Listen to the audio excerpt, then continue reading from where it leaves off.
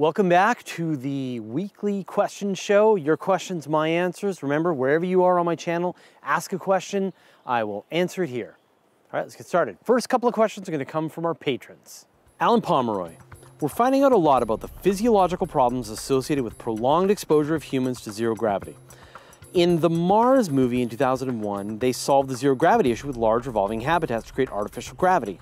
How big would such an artificial gravity structure have to be, and how difficult, expensive to assemble in space? Right, to get some kind of artificial gravity, you're gonna need this rotating space station. And the size of which, I mean, none have ever been built, but the size is on the order of tens of meters. The problem is that if it's too small, you get this weird effect where your feet are moving at a different speed from your head, and it causes nausea.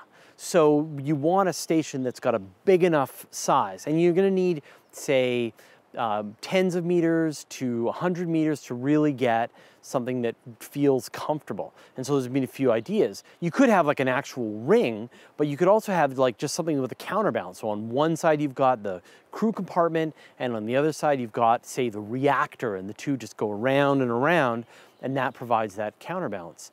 There are plans right now, there's a thing called the Nautilus X, which could put an actual rotating part onto the International Space Station, and then that could test these ideas. That could astronauts, say, sleep in full gravity? And in my opinion, I think this is the next most important step that we need to take with being able to live long duration spaceflight. We need to solve the microgravity problem, and that's going to be some kind of rotating artificial gravity space station. And in the future, they're going to be these great big O'Neill cylinders with hundreds of thousands of people living in them, and they wouldn't even know that they weren't living on Earth.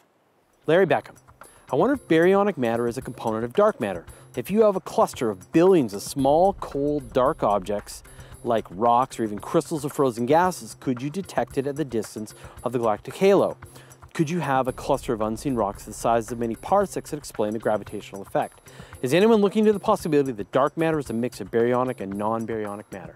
Yes, absolutely. Astronomers have definitely wondered, is the missing mass, the dark matter, actually just regular stuff that's just so far away that we can't see it? Maybe it's black holes.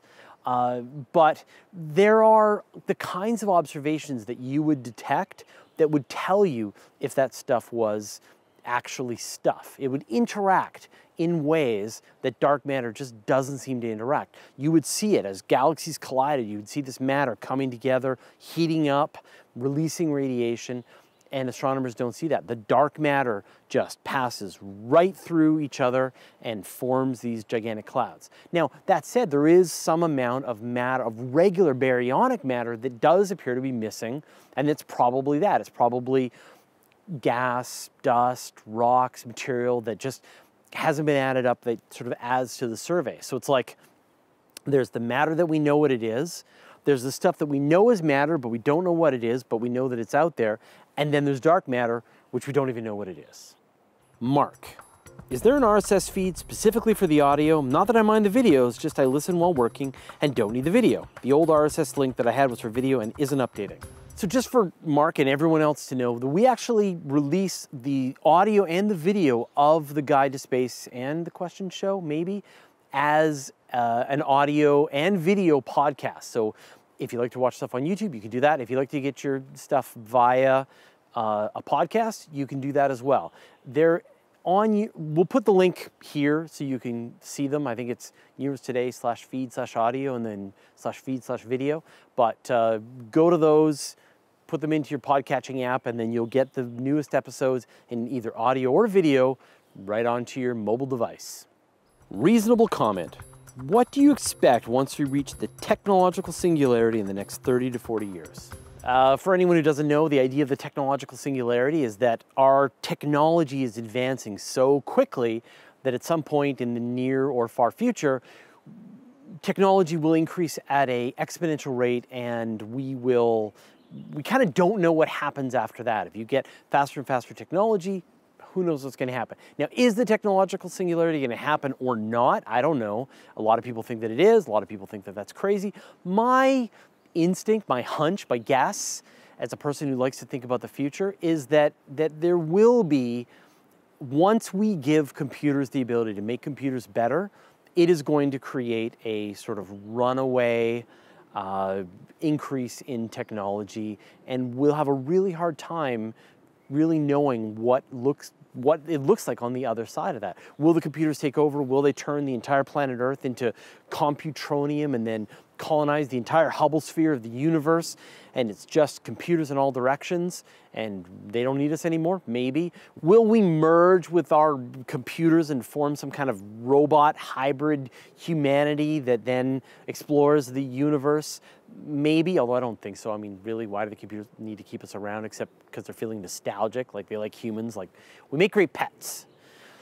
Will we master the computers and keep them under control and fly around the universe with our meat bodies, even though we're soft and fragile and prone to radiation and dying? That doesn't sound like a great idea. So I think if I think of all those possible options, I kind of think that the robots are going to take over. And is it going to happen in 30, 40 years? Maybe, or maybe 100. I think it's going to happen. So what will we do to hope they like us as pets? Ethan Roberts. Would it be theoretically possible to accelerate a spacecraft to say 1/10 the speed of light by slingshots around the planets in our solar system, or is it only possible for a black hole to do? How would doing this affect the solar system, as so much energy would have been used? We did a whole episode about gravitational slingshots, and here's the short version of this, right? Is that you take a spaceship and you get close to a large planet, like say Jupiter. As you fall towards Jupiter, you are falling in and out of Jupiter's gravity well, and that cancels out. You fall in, you fall out, you gain speed, you lose speed, it's the same thing. But the whole point is that Jupiter is going around the sun and it has an orbital momentum, and as your spaceship falls into Jupiter's gravity, Jupiter pulls your spaceship up to its orbital speed going around the sun. Now you steal a little bit of Jupiter's momentum. So you actually lower its orbit around the sun and you get a speed boost. In theory, you could keep doing this, gain more and more speed boosts, go faster and faster and faster. You couldn't go the speed of light, although theoretically you could gather an almost unlimited amount of energy from the planets. But the problem is that as you got closer and closer to Jupiter, you would have to skim through the cloud tops. And so there's kind of a maximum speed. The other problem is just the physics involved of going close to those planets and really getting cranked around by their gravity as you do this gravitational slingshot. And to take it to that extreme concept, you got that black hole, you come in for a gravitational slingshot of a black hole that's maybe orbiting the center of the Milky Way, and you're going to get cranked in this really tight radius. And what kind of spaceship could go from 0 to a significant portion of the speed of light in that one slingshot? So the gravitational slingshots are really going to be used by us to increase our speed within the solar system, but not necessarily to go to the kinds of speeds that would get you from star to star. Rubik Fan 1. If NASA offered you a 3-month journey to the ISS, would you take it? Yeah, if I could get, 3 months, that's a long time. Like 2 weeks, that would be cool. I would do that. 3 months, sure. If you could promise to me that it was safe and I would have some interesting science to do, I would do a 3-month journey to the ISS. Longer than that, probably not. Like, Earth is great. Space is scary and dangerous. And I really appreciate the sacrifices made by the astronauts to go and help us explore and understand space. But I would go there for a vacation or to check it out, or like go to the surface of Mars briefly, but I still want to come back to Earth. Earth is excellent. Buzzin' Ozdammer. Why don't you do an episode at the beach instead of trees in the background? I don't know, something different. That is a great question. Let me explain. We shoot here in the forest because the light is generally fairly even and blocked, let's see, by, can you get there? Blocked by, there's a tree there that's blocking the sunlight on me.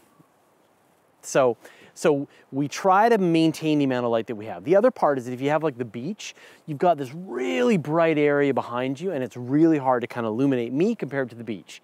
Being blinded here again. The other problem is that when you're at the beach, there's a lot of wind. So the wind blows in and hits the microphone and oh, this is fun. So that's a problem. I lost my windsock on the microphone. Anyway, and then the other thing is when you're at the beach, people walk by and they're like, what are you doing? And you're like, we're shooting a video about space. They're like, I love space. And you're like, I know, me too, but we're doing a video right now and they want to talk about space. So we need places, and we don't shoot inside because it's actually harder to light inside. You've seen some videos that I've done where we shoot inside and they kind of suck. Maybe because we're not great at it, because we've spent so much time out in the forest. But the thing is that just, you know, we like the outside light. It's more even to get to. It's quicker and easier for us to set up out here, and it's kind of pretty, right?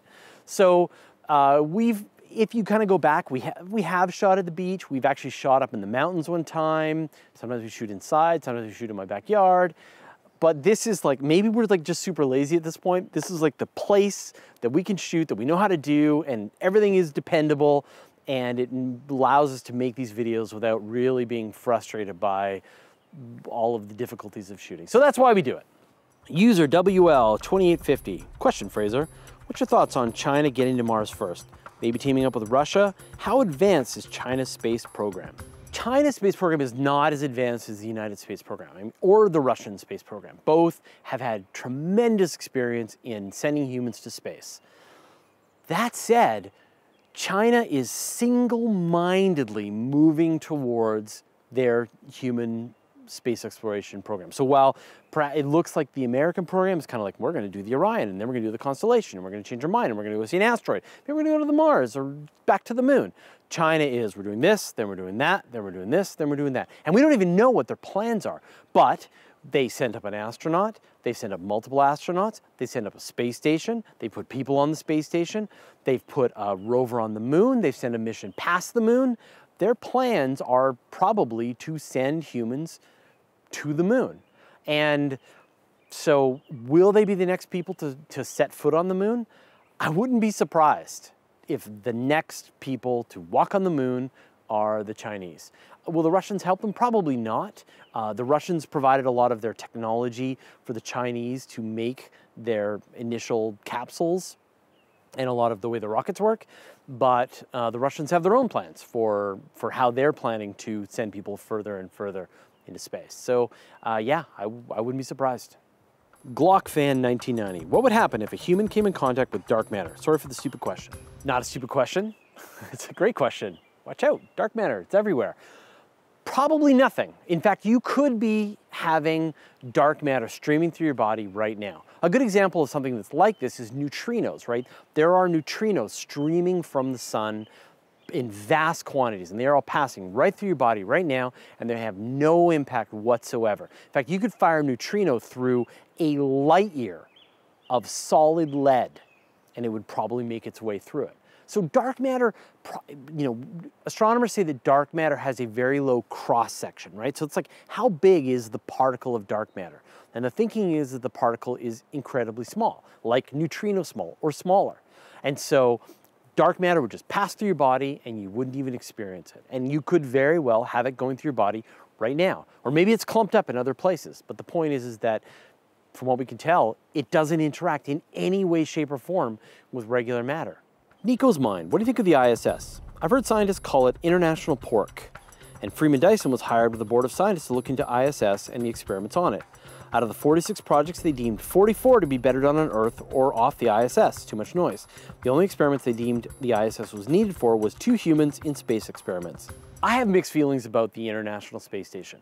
On the one hand, it is the most complicated vehicle thing that humanity has ever built.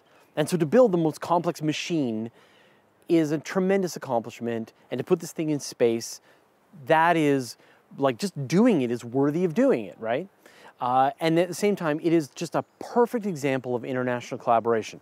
The Russians, the Americans, us, the Canadians, the British have, you know, many other countries, the Brazilians, like so many other countries have helped build parts for the International Space Station, and astronauts from different countries in the world have staffed on board. So that feels like the Federation from Star Trek, like countries coming together, building this thing, being up there in space. Now, is it the most efficient thing that could be built in space? Well, no, probably not. But then sometimes you just kind of never know what's the most efficient thing until you build a thing and then realize that that wasn't the most efficient thing. So there are experiments that have been done that could be done. There's more experiments going up all the time to the station. Some of them are a good idea, some of them are a bad idea, but I'm really glad that they're being done. Could money be used more effectively than the International Space Station? Maybe, but chances are that other thing would run into cost overruns and people would realize that it wasn't as good of an idea as they thought at the time and needed to tweak it. Like that's discovery, that's advancement, that's curiosity, that's pushing your capabilities further than they are today. I think there are a lot of really complicated, unsolved questions in space exploration that it's time to go to next, right? We know that humans can go around and around the Earth. Can they go around and around the Earth further? Can we figure out a way to deal with the radiation in space? Can we create artificial gravity in some kind of rotating cylinder? Like, these are the next steps. And so I'm really a fan of just taking what's been done so far and just pushing it more and more into the future. So if we never go any further than the International Space Station, then I'd be super disappointed. But I see it as a stepping stone into what we're doing next and a tremendous accomplishment for humankind. So I don't know, I don't see why people are so down on the space station, right? Like, it cost a lot of money, but not as much as war. Black hole. Could there be a chain of L4, L5 points? Like, a planet is at 0 degrees, planet B is in planet A's L4 point, planet C is at planet B's L4 point, etc. Right? The idea of Lagrange points is that there are these places where the gravity forces balance out. So you could have, say, the sun and the Earth, and in between them there's all the different Lagrange points. And the L4 and the L5 points are the ones that go before and after in sort of on a planet's orbit, and they are stable, which means that if you put something in that place, it will tend to return back to that place with no additional energy. The deal with the Lagrange points, though, is that you need to have two objects of mass, and then the Lagrange points, you can have a thing that is essentially of zero mass or close to zero mass. In other words, a tiny asteroid or a satellite. It has to be negligible mass compared to the objects that are creating the Lagrange points. So a space station or an asteroid, that's fine. A whole planet, then it can't act like a Lagrange point anymore. Now, could you set up a bunch of stable orbits where they're all in sort of perfect position from each other, orbiting around a sun? Maybe, but chances are they're going to start to slightly drift around and clump up and mash into each other and explode and everybody dies. So that would be the kind of the reality. I guess theoretically you could keep things in place from each other. Puya Raston. Hey Fraser, I got a question. If we go in any direction in space and go for billions of years with a speed near that of light, will we eventually get back to where we started? It all depends on whether the universe is infinite or finite. If the universe is infinite, if it goes on forever, then the answer is no. You go in any one direction, you just keep going forever and ever and ever and ever for infinity, and you never return. If the universe is finite, then the answer is maybe. That if you go in any one direction on Earth, for example, you return to your starting point. And if the universe is finite, then in any one direction you go, you would return to your starting point. And so it's kind of crazy, right? You know, if you look in that direction, you could see the back of your head from that direction. But we don't know whether the universe is finite or infinite, but that's one of the implications of a finite universe. Well, thanks everyone for your questions. That was awesome. As always, I had a lot of fun. Once again, if you are watching these videos anywhere, go ahead, put in a question on any one of my videos and I will find a bunch of them and answer them here. As I did last time, I put together a playlist of cool space, astronomy, science videos that I've been watching in the last little while, so you can kind of see what I'm watching, and that starts right here. Thanks for everyone.